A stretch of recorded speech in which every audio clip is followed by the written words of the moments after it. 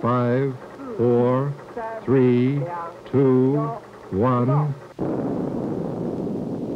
It started early morning on 16th of July 1945 at a desert test site in New Mexico. It was here the United States exploded the first atomic bomb and sparked a global race for the ultimate weapon. Today it's difficult to imagine that nuclear bombs went off all the time in the 1960s, 70s and 80s. Imagine that over 2,000 nuclear bombs exploded in over 60 different locations all over the world, affecting people, animals and land everywhere. The 29th of August marks the first International Day Against Nuclear Tests. It was 19 years ago on that date that the Semipalatinsk test site closed. The Soviet Union conducted over 450 nuclear blasts at the site, in what is today Kazakhstan. It did so with scant regard for health and safety. It was an all too familiar story that echoed across the globe and saw the planet become a military playground for perfecting bombs. In the Bikini Atoll in the Marshall Islands, for example, the whole ecosystem has been completely changed.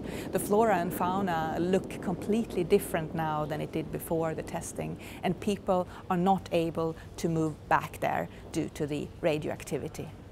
The world witnessed over 2,000 nuclear explosions.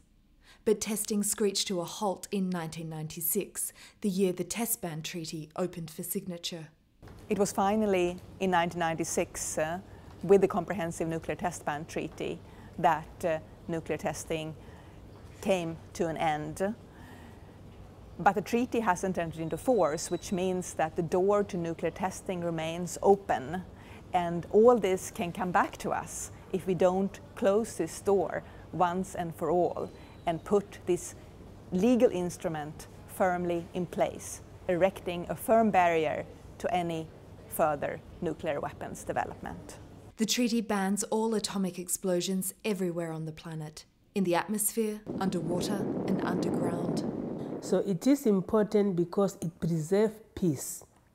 Before you use a nuclear weapon, you have to test it to see whether it works or not. So this is the first step of preventing the use of nuclear weapons. And it's important to everybody, whether you're an African, a European, or a Latin American or Asian.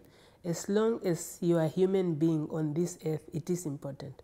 The treaty not only stops new countries joining the nuclear club, it prevents countries that already have atomic bombs from modernizing and advancing their nuclear arsenal. The nuclear weapons are too many, in too many hands, and they might end up in the hands of terrorists. It's important to close the door to nuclear weapon developments. And the Test Ban Treaty is part and parcel of this program. It closes the door to new nuclear weapon states, and it closes the door for the existing ones. Today, over 150 countries have fully joined the treaty, but it will only enter into force when the remaining 9 so-called holdout states ratify. I believe that the treaty will enter into force. It's a matter of time. I think the decision by Indonesia, which is an Annex II state, to commence with the ratification process will create a momentum, not only in Asia, but I think in other parts of the world. So I'm an optimist, but we need to work hard. We need not stop until the treaty comes into force. 3 countries have broken the de facto moratorium and tested nuclear weapons since the treaty opened for signature: India, Pakistan and North Korea. The Chari Mountains of Balochistan saw the predictable but tragic sequel to India's tests. The tests by North Korea in 2006 and 2009 were detected by the CTBT's International Monitoring System. It's the verification arm of the treaty to catch out any cheaters detonating an atomic bomb. I think we need to focus on the young people, the youth. They must be the one to understand that if we have to preserve this earth, to preserve peace, they must take charge and they must demand and work for the stopping of nuclear test explosions. This is what democracy looks like! There is a groundswell of opposition coming from all corners of the globe. The demand, a world free of nuclear weapons.